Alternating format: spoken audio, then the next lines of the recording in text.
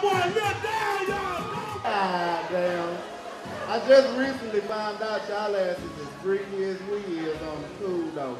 Y'all just try to hide it a little bit. But y'all nasty. Yep, see? Y'all can be honest. It's just y'all. Ain't nobody gonna judge you. And I'm looking around to see who got that friend that come out with y'all that always look pissed off and fuck up the whole mood, scare all the niggas away. Be over there telling them, niggas over there trying to holler, we good, we good. How the fuck you don't speak for everybody? This is your girl Carla. What's poppin' with Power 904? I have your comedian on the line, lilDarrel, the comedian. How you doing? I'm good. How about yourself? I looked at some of your clippings, man, on YouTube, and you're a funny cat. And you even, like, have the audience already hyped up by the time you even say anything. Yeah, that's because I come out dancing. I really like dancing. So I always make sure I come out to a song that I know gonna get them hyped. And I, bust out, my James Brown dance moves. And I'm already, get them comfortable and loosened up. Well, tell me, like, growing up, like, who was the first person that ever just told you was a funny cat? Like, this is something that you need to be doing. Well, I've been doing this since I was, being funny since I was little. I heard more so that I was silly, and boy, you crazy, versus just, hey, you funny. But it wasn't until later on that I just realized that that's just meaning that you funny, not crazy or silly or stupid or nothing like that. So I think probably maybe my mom. Your mom? What was the first cracking thing that had her, like, laughing at you? I think probably the stuff I said. My grandmama, I accidentally spit some potatoes out in her face when she was eating it. And she hit the table and said, damn it. But I don't think I could talk yet. But, like, I guess some months went by and I could finally talk, and they was at the Marshalls or something like that, and she said all of a sudden I hit the basket and hollered out, damn it. Just like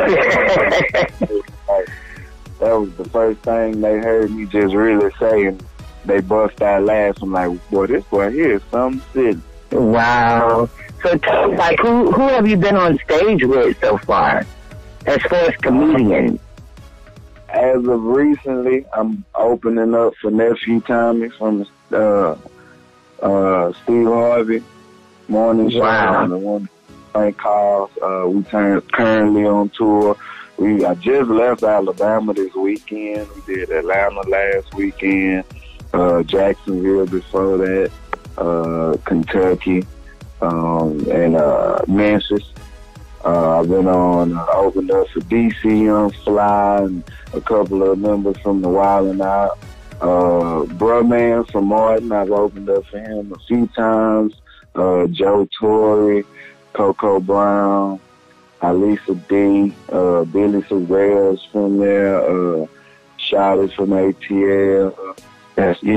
From all type of money. You named some pretty cool people. Let me ask you this, too. I know as a comedian, sometimes we find, we make jokes out of things that may be scary or sad, to make laughter around us in our area. But one of the things that I want to know from you is, what was the most scariest moment as a comedian? Like, what did you experience that was real scary for you? As far as, like, on stage and off stage? On stage, your connections, who reached out, surprisingly, tapped on that door, and you're like, wow. Not so much the scariest, but probably the one of the most memorable was, like, the first time somebody ever came up and told me that they was having a real bad day. Like, almost to the fact, like, they wasn't even sure if they, like, wanted to even be here no more. But wow. Somehow they ended up at the show, And I guess I probably touched on some stuff, because I talk about a lot of stuff that just happened during, you know, in regular life, whether poor, middle class, struggling, if it's something to do with like abortions or something. And they said I related to them, and they didn't even think they was going to be able to laugh, and they did. And they've had a whole, you know, if nothing else, I bought them some time. And that was probably that was the illest thing that ever happened. And I knew just my words and my laughter could do more than just make somebody laugh. It could actually change their perspective on outlook on life, obviously. And that was probably the craziest but most rewarding thing about it. Because it's something I did on stage, but it was the effect that it had off stage. Wow, that was kind of deep there.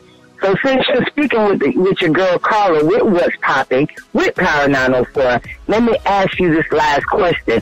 What do you want to pop off about? I want to let all the comedians know, or everybody that's in the game, getting in the game.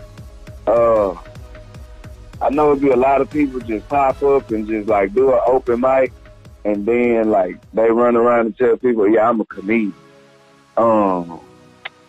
It take like some time. It take some dedication. Like, this ain't nothing you could just go to an open mic and just start running around telling people you a professional comedian. Because when I tell people I'm a comedian, like, I'm doing it now like full time, 100%.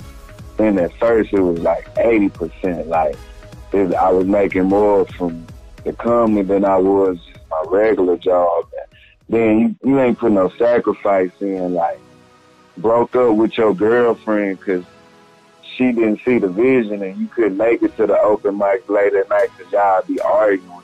And you was like, well, I got to get to the open mics to get to the next level, so we just going to probably have to break up, and if we come back together, so be it. If not, so be it. If you ain't doing nothing like that, then you still having a hobby, and you just trying to find something to do. But you can't just go to your Instagram and change your name from Jerry to Jerry the comedian, or comedian Jerry, or the great comedian Jerry. Like, you still just Jerry until somebody call you and be like, I got like $50 for you to come perform.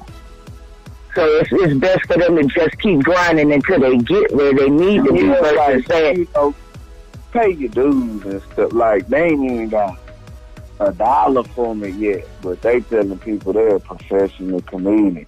You supposed to say, I'm trying, you know, I'm thinking about it. What's my step? You know, go around and, you know, just, you know, have some respect for the craft and the art, because you don't go around telling people, you know, professional doctor, because you gave the Heimlich maneuver a couple times and coughed up a bone out somebody's throat. Now, you might be inspired after that to go take some medical classes.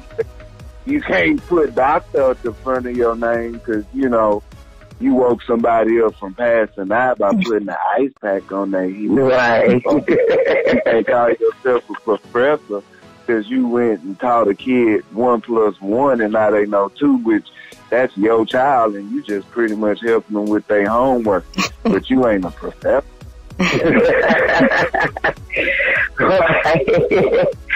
Good advice. Well, this is your girl Carla, and I'm bringing it to you from Power 904. Thank you so much for the time and the opportunity. Hit us up, let us know what you have going on. Keep us in touch, and we'll do the same. Well, before you go, give your social media and stuff real quick. Social media, that was my other question. How can anyone find your social media information to look you up? Okay, so first off, I am Googleable.